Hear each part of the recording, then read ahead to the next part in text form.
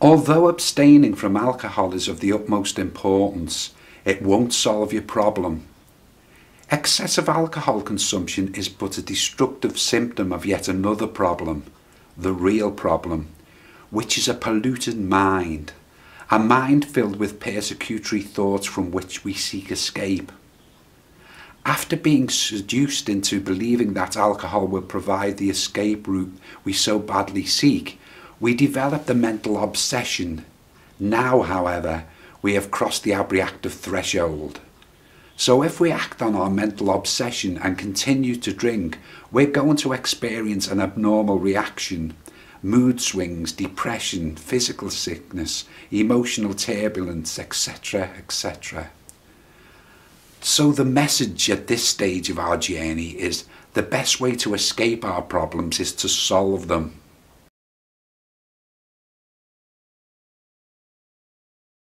To solve our problems, we first have to identify and expose them, which brings us to step 3 of the philosophy, which states, come to accept that the locus of the problem is a mind infected with fear, futility, guilt and pain, the answer to which is a profound shift in the way we think.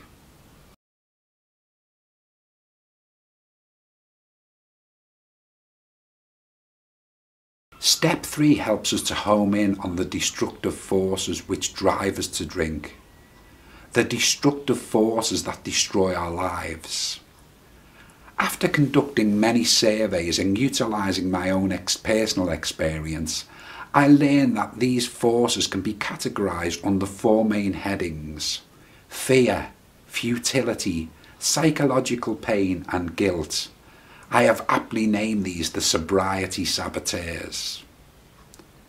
Fear is inhibiting and comes in many forms. Fear of losing control, fear of being exposed, fear of what we did during blackouts, to name but a few. Fear is sometimes used as an acronym which states, forget everything and run, in our case, run to the bottle. However, as well as having founded fears, excessive alcohol consumption gives rise to paranoia, and many of our fears are unfounded. Fear is often a phantom. There is a German proverb that states, fear makes the wolf appear bigger. In other words, fear blows things out of proportion. When we have authentic fears, however, we should view them as a challenge and turn that challenge into an opportunity to grow. This way we turn our weakness into strengths. Remember, courage is not the absence of fear, it is a willingness to act despite the presence of fear. Next we have guilt. Guilt is probably very familiar to most of you. Remember, alcohol affects our frontal lobes in a way that gives us a feeling of not caring. Under the influence, we act out of character and often carry out acts that cause us great shame. At the time, we don't care, but when sobering up, we are overwhelmed with guilt and remorse. In order to counteract this feeling, we often revert back to the bottle and the destructive cycle continues. Guilt can be utilised to enhance our lives. It can inform us of what we need to change. As Alexander Pope said, a person should never be ashamed to own that he has been in the wrong, which is to say that he is a wiser person today than he was yesterday.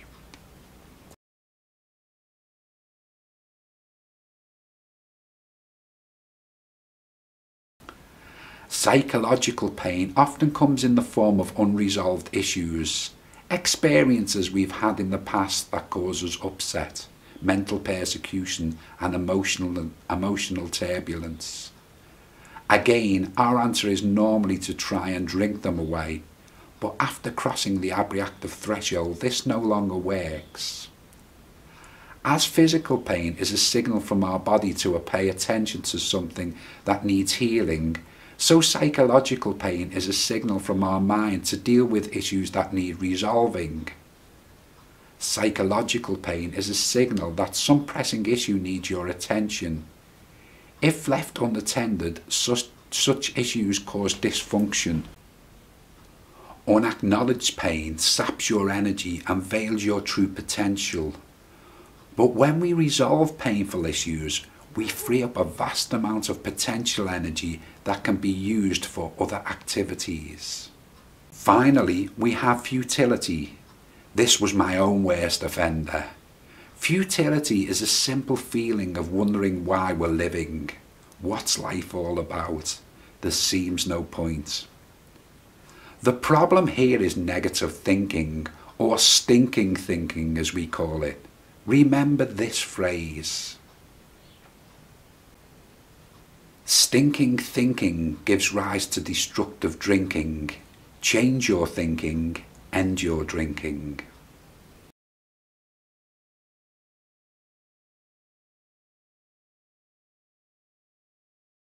There is no futility or boredom out there in the world. In fact, the world is a sphere of infinite possibilities and opportunities. Boredom and futility lie within you. They are the result of stinking thinking. By identifying and processing the underlying psychological patterns which give rise to the stinking thinking, we can start the process of serious change. To conclude, this video has given you a brief synopsis of the sobriety saboteurs. The advanced course will guide you through techniques and exercises to alleviate and eradicate your unresolved issues and negative thinking patterns. The fundamental message at this stage is the best way to escape our problems is to solve them.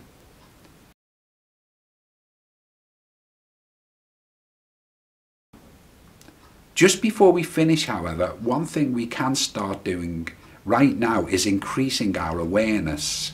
In particular, let's stop acting unconsciously and become aware of the triggers that compel us to drink. This technique is known as the ABC. A is for activating event, B is for belief, and C is for consequence.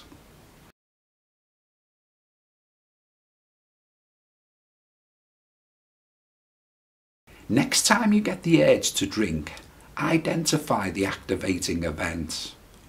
What is it exactly that has knocked you off balance? Is it internal, a thought pattern, or external, an actual event, an argument or some bad news, etc.? Now identifying the accompanying belief. This will nearly always be something like, a drink will make this better, because you are programmed to think this way. Recognize this as the voice of your sobriety saboteur, the part of you that is intent on destroying your life.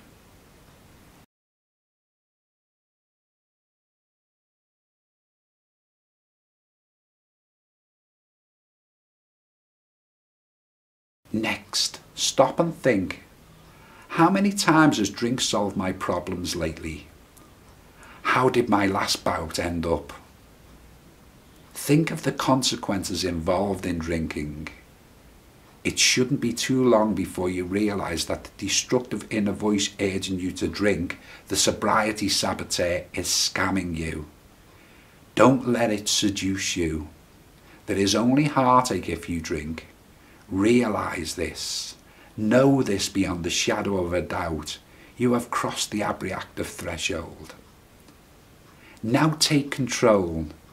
In fact, hand control of your life over to the wisest aspect of yourself. Say to yourself, my wise self is in control here. I will make the right decision. Which brings us to the next video, allowing life to unfold from the wisest aspect of ourselves.